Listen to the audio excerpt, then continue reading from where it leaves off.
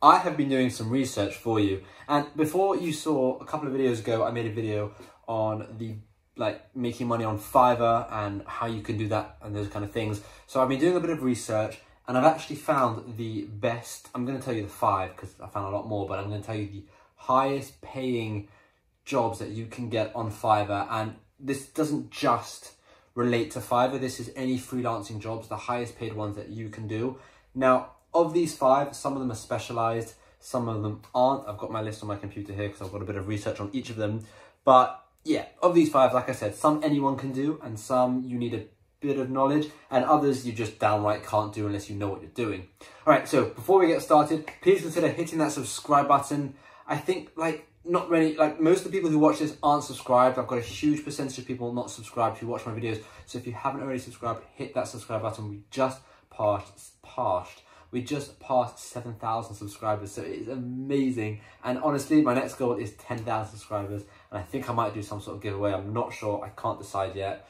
It all depends. But anyway, let's just get right into this video. And starting at number 1, what is the best paying job on Fiverr? And that is video editing or video marketing, I've written down here. So video editing, video marketing, same kind of thing, but basically you can use iMovie, Final Cut Pro, Windows Media Maker, Movie Maker, whatever it's called, or if you're slightly better, you can use Premiere Pro, and you can literally edit people's videos. It's that simple, right? Everyone needs a video editor. YouTubers need video editors. Companies need video editors. Old age homes need video editors.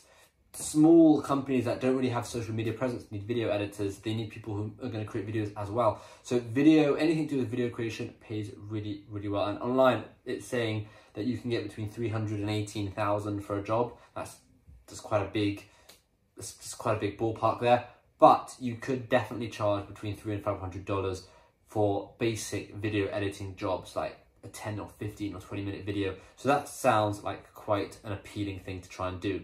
Number 2 is website building. Now, website building obviously is a lot harder because you assume that you need to know CSS or HTML or Java or some sort of coding language. Now, you could technically make a Shopify store or a WordPress store or a Wix store or a Squarespace store where you don't need any sort of knowledge. And I've actually done that. I've created a Shopify store for someone and charged £1,000, and that was a while ago. So you can definitely do that, and you don't need any knowledge to create some sort of store. So if you go to Fiverr and you create the job, let's have a think, I will create your Shopify website or I will create your Squarespace website.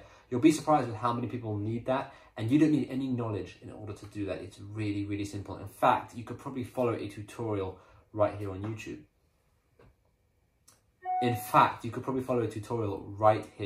YouTube. So it's really, really simple, and that's number 2. And you're probably looking at charging anywhere from, I would say, 300 again, maybe all the way to 1,000, depending on the complexity of the website. All right, it really depends. Number 3 is mobile app development. Now, this is one of the ones that I was talking about, that you probably need some sort of speciality, set of skills. You will need to know what you're doing. You can't just go about and create a mobile phone app. Well, I say that, but you can probably create some sort of torch or calculator, but it's not going to get you anywhere. If you want to create an actual decent phone app, it's going to be difficult, and you're going to need some sort of coding, programming knowledge. So what you could easily do is find someone to help you create it. You could design it, you could find someone to create it for you. But we're not talking about you creating things for yourself. You're talking about you being a freelancer. So as a freelancer, I don't think you'll be able to do mobile phone apps unless you actually know what you're doing. It's not like video editing, and it's not like website creation. Number 4 is graphic design. Graphic design jobs are all over the place. Everyone needs a graphic designer to create logos, flyers, posters, infographics, info cards, business cards, anything, you name it, anything to do with graphics, you name it.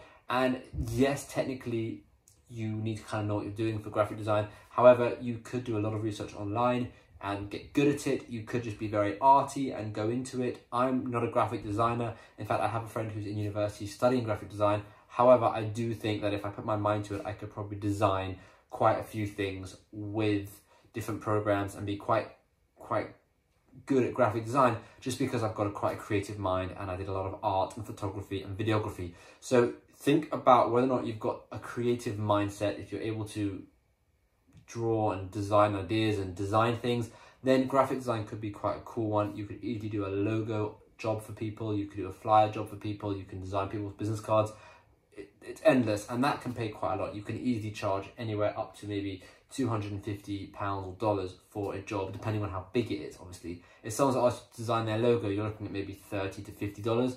Whereas if someone said, can you design a whole flyer or a whole infographic, you're looking at a bit more than that. So that is definitely a potential. And number 5 is copywriting. Copywriting in the entire sense of the word copywriting. And that means copywriting for businesses, copywriting for personal, whatever, writing about me pages, blog posts, articles, all of it. Anything to do with writing pays amazingly. You can charge literally hundreds and hundreds of dollars for writing. Now, can you write? Can you touch type? Are you able to do any of this stuff?